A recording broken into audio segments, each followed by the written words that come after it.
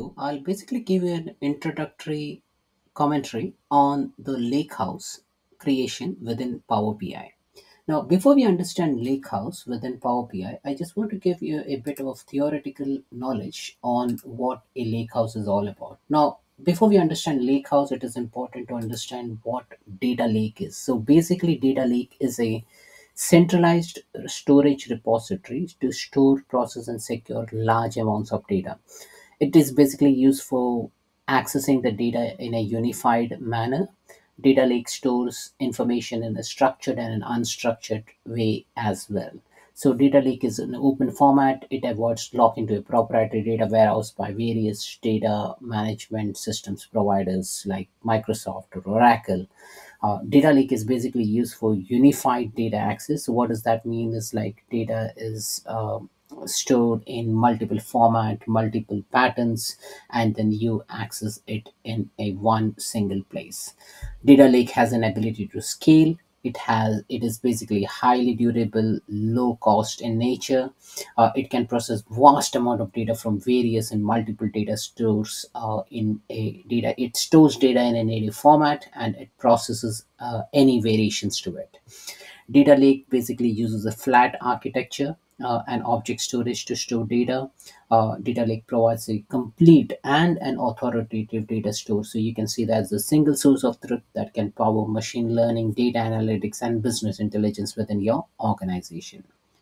However, the downside to it is that as you add more data within your data lake is prone to a data swarm problem. So there's a lack of organizing and cataloging the data. So the challenges which we face with data lake is like there's no support for transactions, no enforcements of data quality or governance, poor performance optimization, and it's prone to becoming data swamp.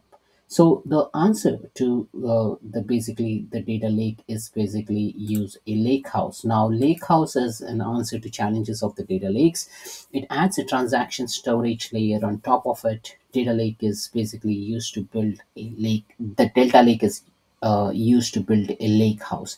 Now Delta Lake is basically an open format. It basically adds a data management and governance layer on top of the existing lake house, and that combines best of data lakes and data warehouse. So it gives you the power of both the data warehouse and data lakes, and at the same time, it addresses the problem of data swamping and various other shortcomings which we have seen in the data lake. The Delta Lake eliminates data silos. Delta Lake is basically cost efficient, highly scalable lakehouse that provides self-serving analytics to the end users. Now, that's all about theory. Now, if you navigate to app.powerbi.com and if you have a Fabric subscription, so if you want to check what subscription you have, you can click on your icon over here, name on the top right, and then you can see now I have a Fabric license. I have it in trial mode, so I can basically provision a Fabric workspace. Now what I've done is like I've already provisioned my Fabric workspace ahead of time, so anything which you see in this diamond icon is the Fabric content.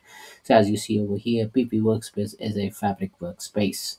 Similarly, I have Fabric workspace, another Fabric workspace, but this time I'm going to make use of PP workspace. Now here, when I navigate to PV workspace, I can see a whole bunch of things which I've already created.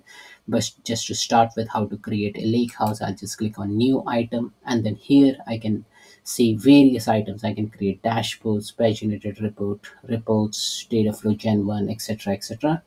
But I'm interested in creating a lake house. So lake house is basically used to store big data for cleaning, querying, reporting, and sharing. So when you click on it, it'll ask you the name of the lake house. I'll just call it as say November lake house. So as this is the November month, I'll just type in November lake house. Now as you see over here, as I type in space, it is not liking it, so that means you need to have no space within your lake house name. Now you have an option to select Lakehouse schema. Now what it is in public preview, and basically schema lets you manage and reference the objects in your Lakehouse more efficiently. You can use a default schema to automatically fill in the file paths when referencing a data object in code. Now again, this is optional. I can select, I'll not select depending on my requirement. I'll just click on create, and a November Lakehouse will get created within the backend. Now let it create. The once it is created, it will start loading this lake house within your interface, and then you will see a nice interface whereby you can do various things. You can upload files, you can start with the sample data, you can create new data flow gen 2, you can create new data pipeline. But this is how the interface will look like. So you have a lake house explorer over here.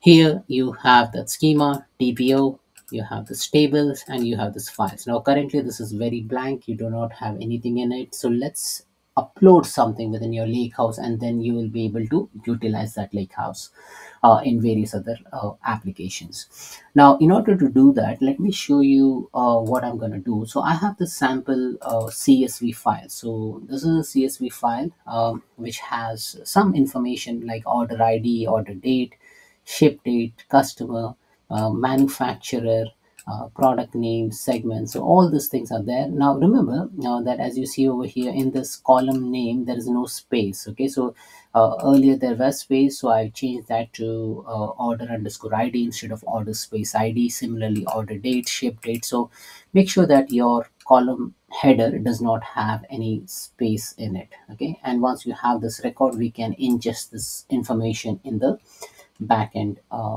data lake. So as you see over here, this is a CSV file, and it has, I think, more than like say 9,000 records, like 9994 records. Okay, so I'm gonna import that. So I'll just click on get data, and then from here I'll just say upload files. So I'll upload the file. I will just navigate to the path. I'll just go to dev and sample database, and this is a dataset.csv. And we can say overwrite if file already exists. I'll click on upload, and then as you see over here, this file name, this .csv, is getting uploaded. This is the name of the lake house which we have just said, and it is less than 1 MB. Once that is done, as you see over here, this is the CSV file which you have uploaded, and this is now there in data lake house. Now we do not have a table currently. It is just a flat file. That's what I, when I started giving you an introduction about lakehouse, I said that it holds structured and unstructured data. But then if you want to make it as a structured data, then there is an option. As you see over here under tables, we do not have any record over here. So let's create that table from the CSV file. So if you click on this three dot here, you have an option to load to tables. Either you can load to a new table or an existing table. So if you are uploading this for the first time, make use of new table. If you are using it for the repeat activity, and if you got some delta information coming in from that CSV, you have another CSV coming from that store record, you can use an existing table. But in my case, I will just click on new table. We can select the schema. Currently there's one schema, DPO, and we can name the new table name. Now let's call this as say Brisbane store, and this is the name of the table. We can use header for the column names, yes, because our schema, the CSV file contains a header as a first row. And then we can use a separator of comma, because as this is a CSV file, as you see over here, this is a CSV file. And it is just open in Excel, but technically it's a CSV file, and the first row contains a column. So all good. I'll just click on load. Once it is done, you will see that we have loading superstore dataset.csv to table Brisbane underscore store, and it is stored in November Lakehouse. So it might take some time depending on your record set. Now, as I have less than 10,000 records, so it should be pretty quick. But if you have more than a million record, then it might take some time for it to be reflected.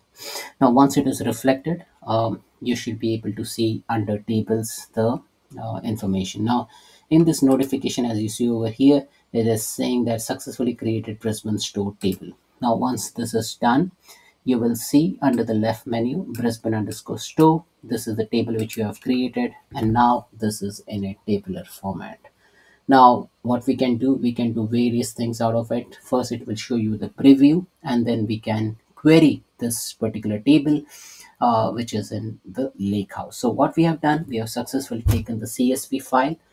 Uh, we started formatting that CSV file, but in my case, the CSV file was already formatted. I told you like there are some things which you need to take care of. Make sure that there is no space within the header. Make sure that the first row is the header, and then you accordingly specify during the ingestion process that this is the rule set, this is the comma separator, comma is the comma separator character for me to get this data ingested within the lake house. And once this is there, you see this information. There are various things which you can do. We can delete this table, we can rename this table, you can view the files. Now this is important. Now if you click on this view files, you can see there are a couple of files over here. There is a type of folder and type as parquet. Now this stores the information in a parquet format. Okay, so it's a, again, it's a format which allows efficient storing of information. There is a folder called as delta underscore log. So sometimes this file is also called as a delta parquet format because of this. So it will store the information in the form of a JSON, and it will have a commit folder to store all the previous commits which has been happening.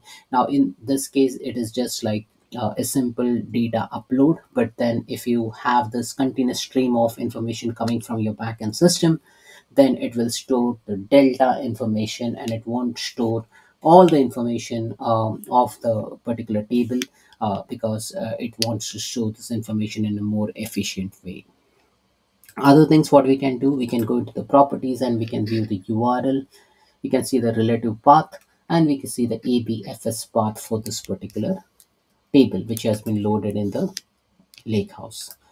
Uh, Now if the data is getting ingested within your system, and if you want to see the information in a live manner, you can click on refresh, and then it will start refreshing the data source and checking whether there are any changes happening within the backend system or not.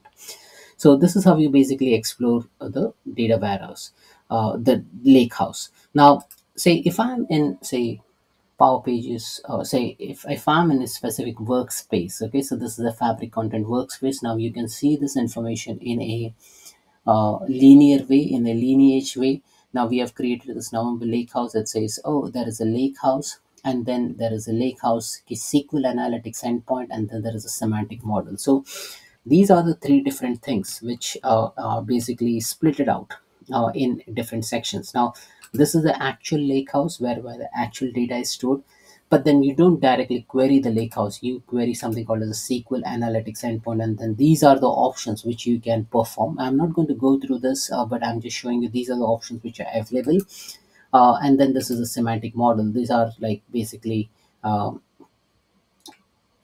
a semantic model for the lakehouse which we have created. We can further analyze in Excel, we can create a report out of it, and we can create a paginated report.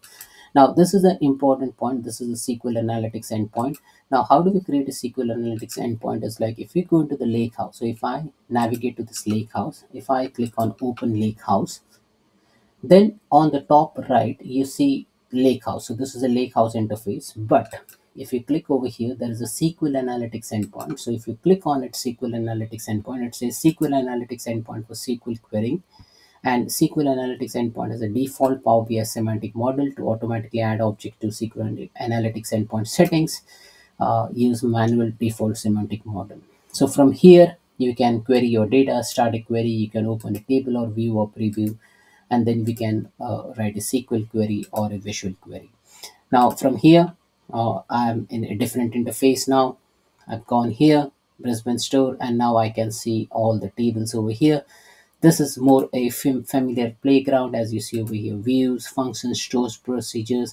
Now this has given you that SQL based interface, right? So if I click on new SQL query, I can go ahead and write my SQL query. So select star from, and then you give the table name. So I just type in select star from Brisbane underscore store. Now this is a SQL interface, and then you can write the SQL query, and then it will start executing it.